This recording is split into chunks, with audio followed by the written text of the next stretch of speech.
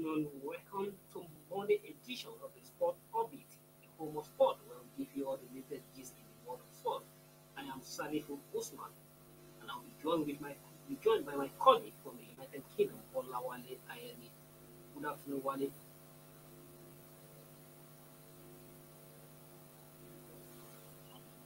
Hello, Wale. If you can hear, good afternoon. Yeah, good afternoon. I can hear you. How you doing? Colorful. Good. Thank you. Yeah. Well, we start from the home front, where the Super Eagles of Nigeria are already currently in camp to testify their preparations for the all-important African Cup of Nations qualifier against Guinea-Bissau. As according to the media also of the team, Raji Babaji, they say at the moment only 9 players are currently in camp in Abuja when they are expected to take on their Guinean counterpart on Friday. Wale and the players in the team, in the camp, according to Raji, are goalkeeper Francis Uzoho, Chijioke, Wilfred Ndidi are the latest players to have arrived in Super Eagles, and then by swelling the number of the players in the camp to 9 players.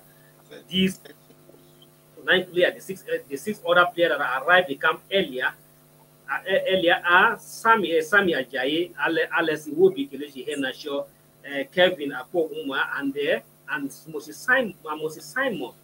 While looking at this team, obviously most of our players play at the weekend, and by now today's Monday, we have the match on Friday, and this now out of 24 players, we just have only a quarter of just 9 players in the camp.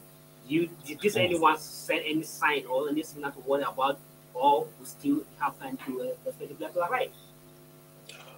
Of course, no doubt about it. It's a big game, Nations Cup qualifier, and we know that, as you have said, major players actually play during the weekend, and they're expected, to come into Nigeria, later today. Of course, most of the players will actually get to hit the camp by tomorrow, which is Tuesday. But today, you should have, some players get to arrive in camp at this point. And when you look at a couple of players who have arrived Nigeria already, they are the English Premier League based players. So it will actually take enough time for other players to actually, come into camp. Victor Sema was in action for Napoli just yesterday. He scored, goals in that particular match. So you should expect him to actually, rest yesterday and ensure that he gets to make the trip today or tomorrow. So that should not be a concern, for Nigerians at this point in time. Yes, no doubt about it. Guinea-Bissau, we know we actually played them in the last Nations Cup. It's not going to be an easy game, but we're actually playing them in Abuja, right there in front of home crowd, which promises to be very mouth-watering encounter. But we should not take anything away from that. We should actually put all our best leg and we ensure that we get to win. If we can win the double header, it means we can actually get to progress to the Nations Cup. He's not done and dusted yet, but to actually solidify Nigerian chances of getting to qualify for the Nations Cup. So we should expect more players to arrive in camp later today and tomorrow also. Salifu. Okay, this particular match, this is match the third. The first 2 legs have been played. The first 2 matches have been played, and out of the first 2 matches, Super Eagles were able to win 2 out of 2. Beating Princess Sotome and Sarah Round.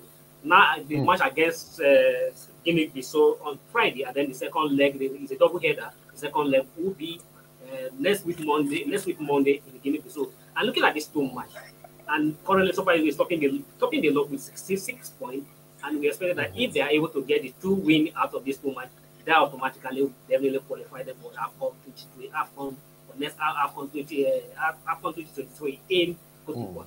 You have assurance belief that based on the performance of the Super Eagles, just like you rightly say, the man of the moment, Victor Osimhen, backing the brace yesterday against Torino and extending their lead on top of the Serie A to 1 point. And looking at that with Osimhen and the like of Super Eagles, who are some of the other players who will have all it takes to get 2 wins after these 2 matches. Of course, of course, it's possible. When you look at the informed striker Victor Osimhen, having scored 20 goals in Italian Serie A just alone, in this season. It shows that he's on fire. Don't forget the likes of Kelechi Iheanacho has not been playing badly for Leicester.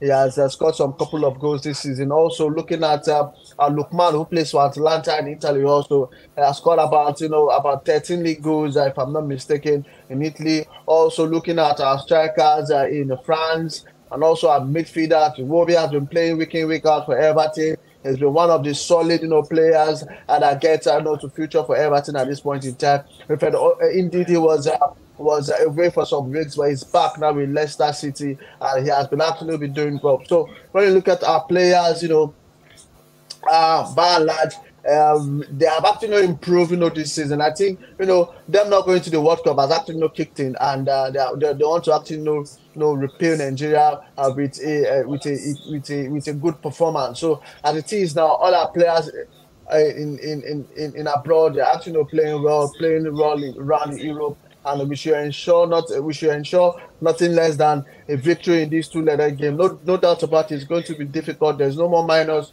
There are no more minors when it comes to football in Africa. But when you look at the quality that Joseph Pusero has in his own Arsenal now, I feel he can actually get to win the two-legged games. But distraction for me in the camp at this point in time.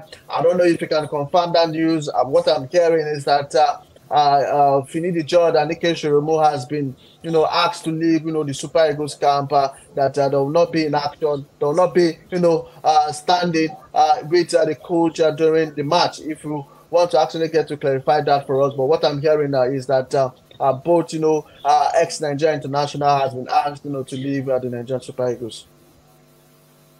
Well, we'll find out and we'll get to know about that. If that happened, that would be another big distraction for the team. That Guinea-Bissau are expected to arrive in Nigeria on Wednesday, 2 days to the match. And while Guinea-Bissau is the last time the Super Eagles and Guinea-Bissau play was at the last African Cup of Nations in Cameroon. In the final group match, we Super Eagles trial 2-0. And then don't forgetting that most of the National Stadium is still under a suspension. That definitely, and because of that, there's not too much noise about how to sensitize or to create awareness to ensure that Super Eagles enjoy the support of their team fan. Know that definitely Super Eagles are going to play without having the support of their team fan, because due to what happened during the last World Cup qualifier match at the Abuja National Stadium, when the fans invaded the pitch and it caused some chaos. So because of that, the stadium is still under a spell. The match will be closed. Will play under a closed door. So do you think that will definitely have its challenge or can again the Super Eagles and ultimately give Guinea-Bissau some level of opportunities to create to try to play a certain outset. Of course, you playing with your home France and supporting you will actually get to change, the dynamism of the game. And now they're not going to be supporting you due to the ban.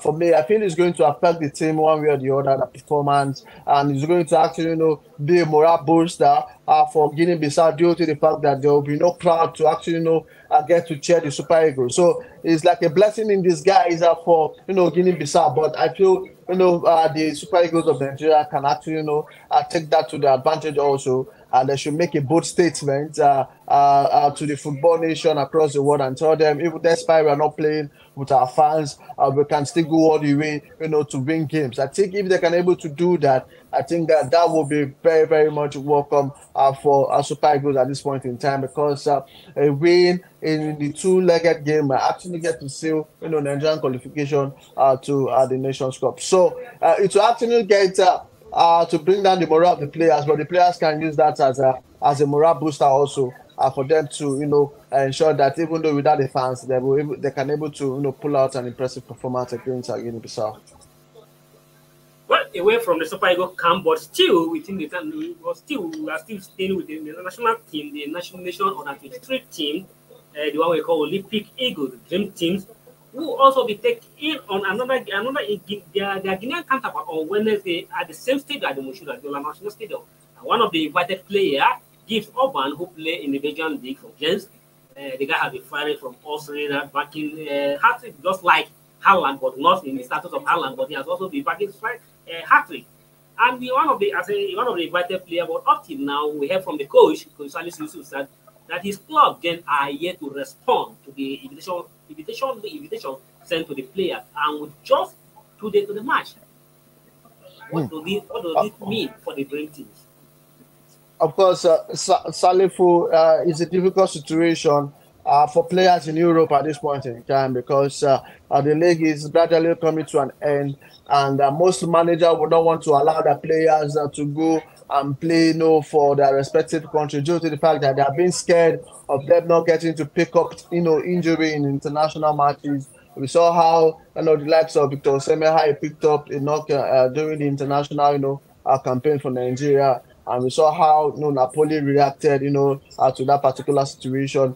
And also, talking about this particular player, he was able to score 20 goals for his club last season. This season also, he has scored 5 goals, scored 3 goals in the Conference League. So you see, he's a kind of star player for his team at this point in time. And since it's not like the Olympic proper, it's like a qualifiers, I feel maybe the coach will not want to actually get to release him. But also, we'll have to look at what FIFA says when it comes to players going to play for their country. I feel at this point in time, the coach should do what is needful, and let's have players actually come to represent Nigeria. 16 players has been actually invited by Salisu Yusuf.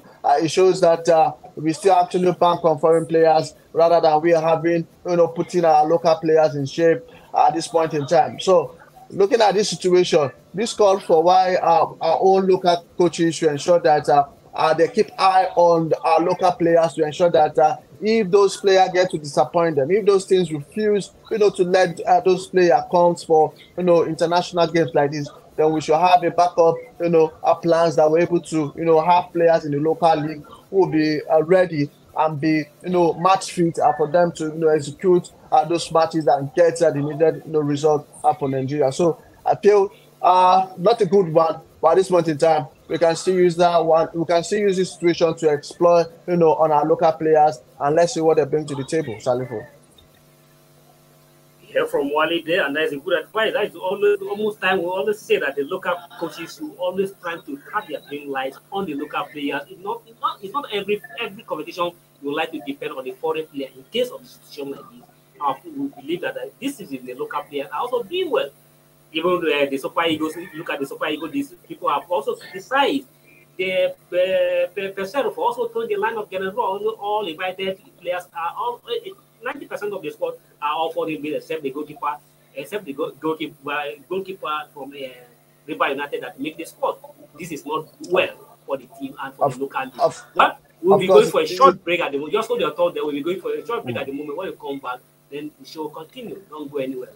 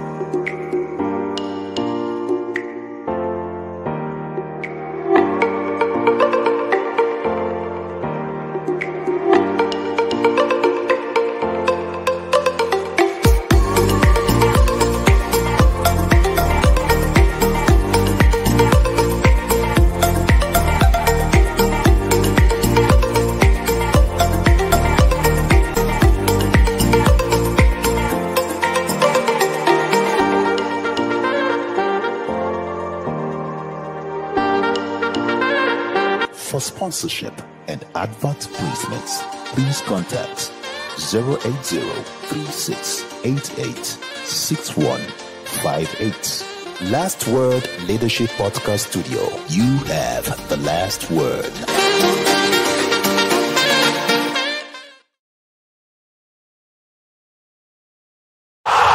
Sports Orbit. We make the world go round.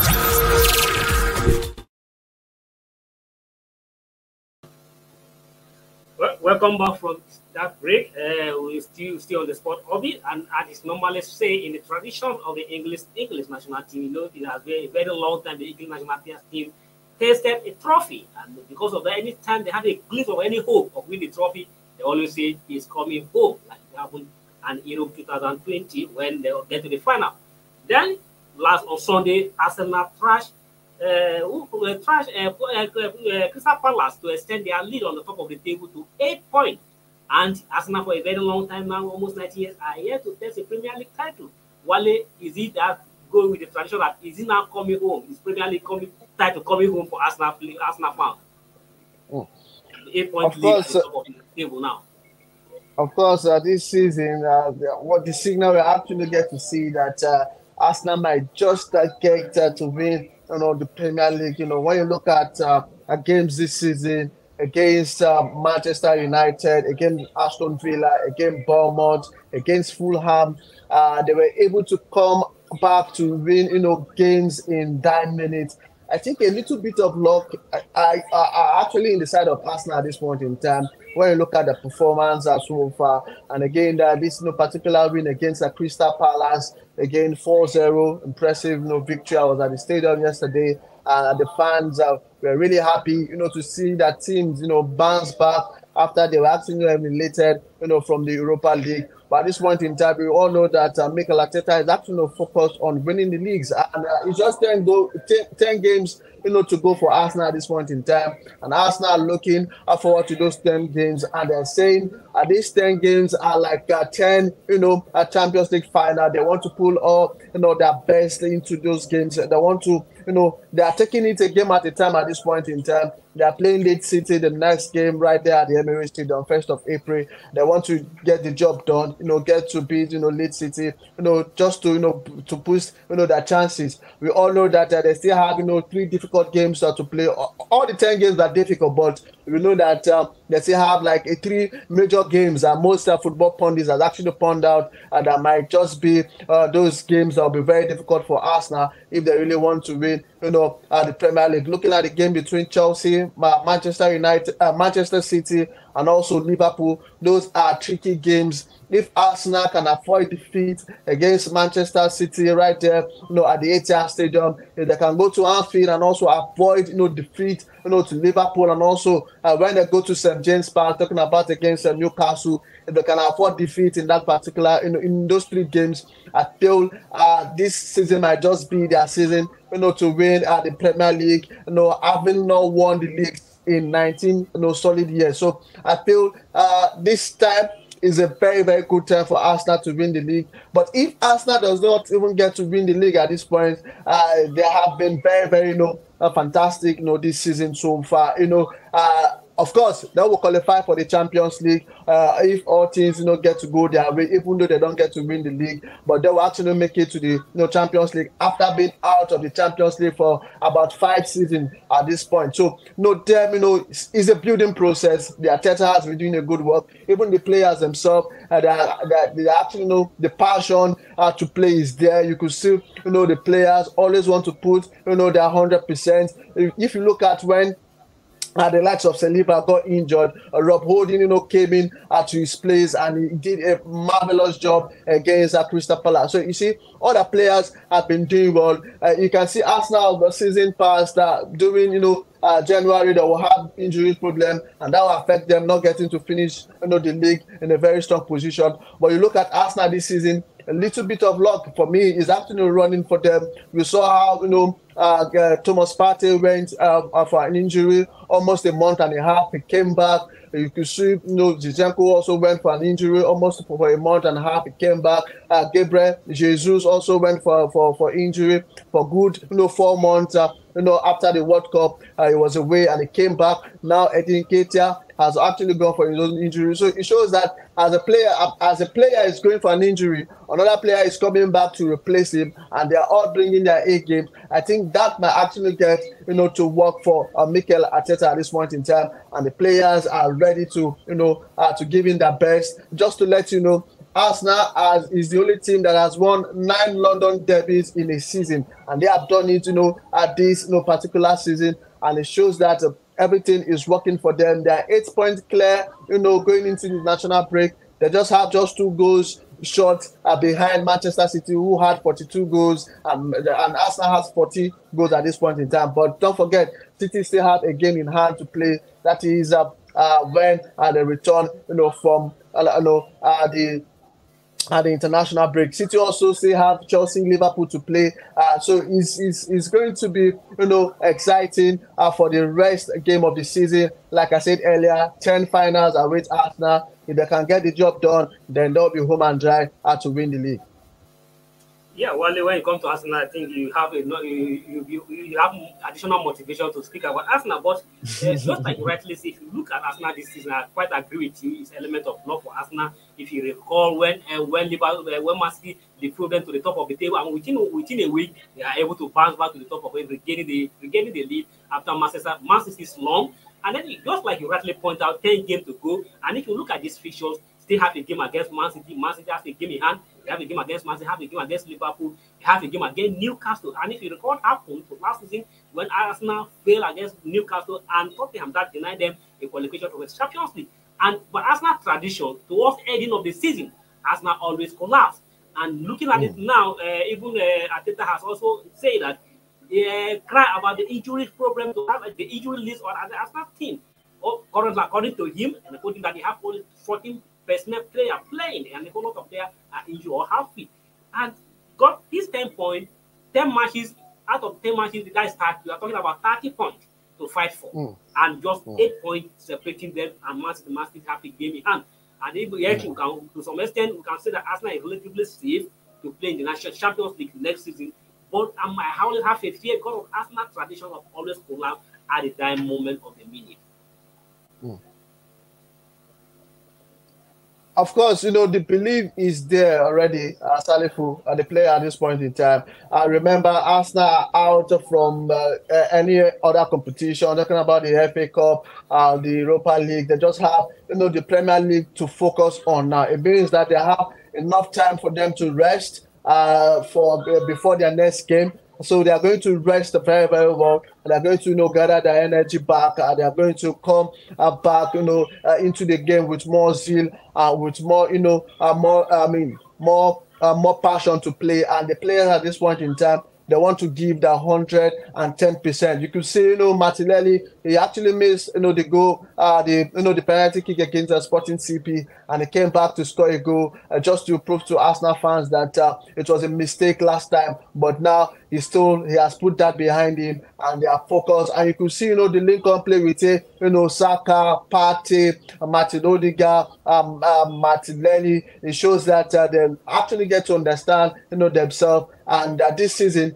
it might just be the season for Arsenal to be in the league. I hope they don't get to bottle it the way they did, last season, where we were expecting them, to make it to the Champions League, but they actually lost focus. But the good thing is that now some of the players, some of the A-class players are back in the team right about now. Gabriel Jesus also is back, so he add more, dynamism, to the team, and more depth to the team. And at this point in time, no doubt about it, Saliba and Tomiyasu will actually, get to come back before the season end. Well, we're not sure about Tomiyasu coming back, but Saliba, he might just have to come back, before the season end at this point. Salifu, so it's looking good for Arsenal. If they can avoid defeat against, City and Liverpool, I see that they can actually get to go through and win the league if all teams, get to work for them at this point. Thank you. It's looking good for Arsenal, and we pray that top player like Saka, top player like Zaka, and the party and the rest stay out of injury. Yesterday, there are some other fantastic matches that will also play. If my producer have the result of other matches that play in the EPS today and the other weekend. Let's look at the result quickly before we move to the FA Cup. Okay, and then yesterday the draw for FA Cup was held, and then thank God, people expected we may likely have a Manchester derby in the FA Cup final this season after both the Manchester team, United and City, avoided each other in the semi-final clash. Now, United are going to take on Sheffield United. One month, taking on Sheffield United, and the derby may likely going to have a clash of Manchester derby at the final of the FA Cup. But however, they still have a semi-final match to play. But while looking at that draw yesterday, is it an automatic qualification to have a Manchester derby in the final this year?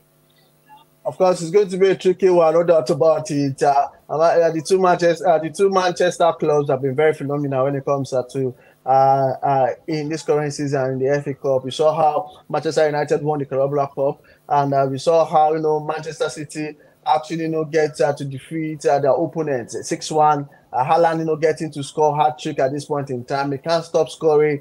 He has actually scored his 6th hat-trick in the season. He has scored about 42 goals in this current season, just the first season, coming into England, and he's actually bagging in goal left, right, and centre. No doubt about it. Manchester United has to face Brighton. Brighton is a very, very good side this season.